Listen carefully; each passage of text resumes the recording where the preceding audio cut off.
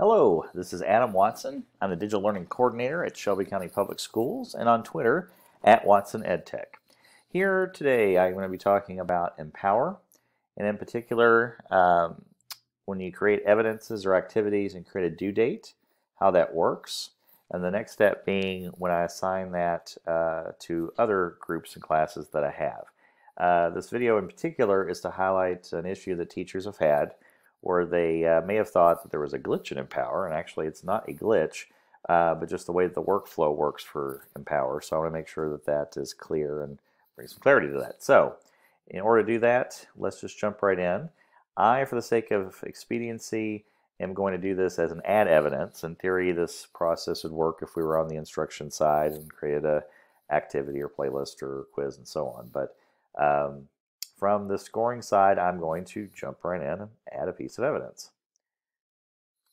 For this, we're going to come up with a title. We'll call this a due date sample. We could describe it if we want to. Now notice the assignment and the due date, or due on. Today being the default, which makes sense as far as today's date. Due on by default is June 30th of 2020. And if I wanted to intentionally change that, I absolutely could. For the sake of this one, I'm going to change it to January 6th of 2020, so just after our winter break. I can select some targets to score, like that one. Click away from it. I've got my MAS, which is a default of 4. Again, for the purpose of this, I'm going to leave that be. And when I'm ready, I can save and close. And note again that the due date should reflect January 6, 2020 for the particular class group that I'm in when I created this. As you can see, there it is. There's a piece of evidence. This is what would probably, I would assume, to be an understood and default way of doing evidences and activities. But anytime you do one of those inside of a class group, Empower is just going to assume that, of course, you want to assign that immediately to the group, and it does so. So my 2019-2020 sample class is good to go, ready to go. And if you're curious about did that due date take, I can click on the title. I'm actually going to go to Score Evidence. And you'll see for our one student, Ayla, that the due date of January 6, 2020 held. So what we chose is what worked. So far, so good. The question is, now that I've done that, and I want to assign it to my other class groups quickly, what happens to the due date then? So the first thing that we can do is, now we can go back and go under View Evidence. This is probably the shortest way to do it, quickest way to do it. First off, you notice that anytime you add a piece of evidence, even though it literally asks for just a couple of fields to be populated, that when you go back and look at it again, it looks like it's a full-blown activity with all these tabs and adding resources and action plan. But we can ignore that for the moment. The key thing, as you can see, is our standard stuck. We've got our evidence, and we're ready to assign this now to another class. So we're going to go to this Assign button. Next choice to make, whether we assign the original or assign a copy. Keep in mind that sometimes, actually, I would probably say most of the times, assigning a copy would be the safest idea, because within each class, if you decided to tailor or individually do anything with that evidence for that particular class group, you could without trying to remember, well, where's the original, and by doing this change, it might affect everyone else who has already been assigned this piece of evidence. So assign copy is probably best.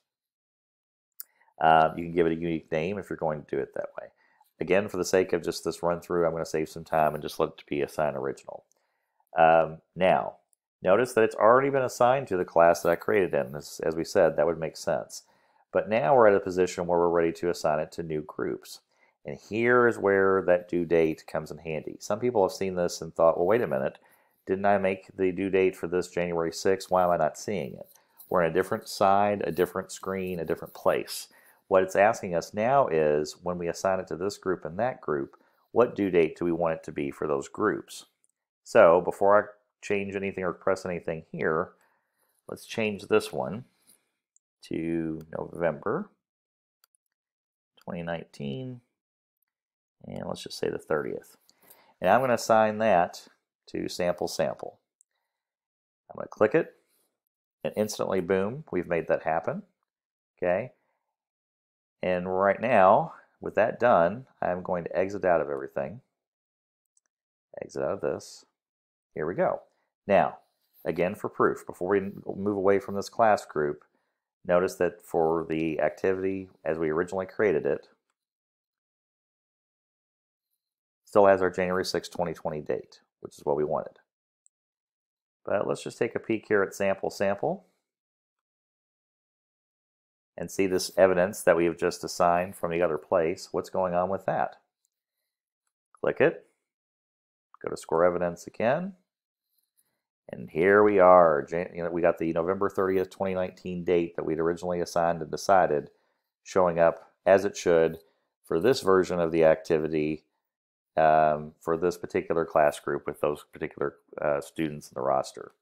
So now you see it. As far as those dates, hopefully you have some more clarity about the workflow of what Empower is asking and when it asks for it, how that ends up impacting and affecting your assigning of evidence and activities to multiple groups, including the one that you started off with. Thanks so much for listening. Goodbye.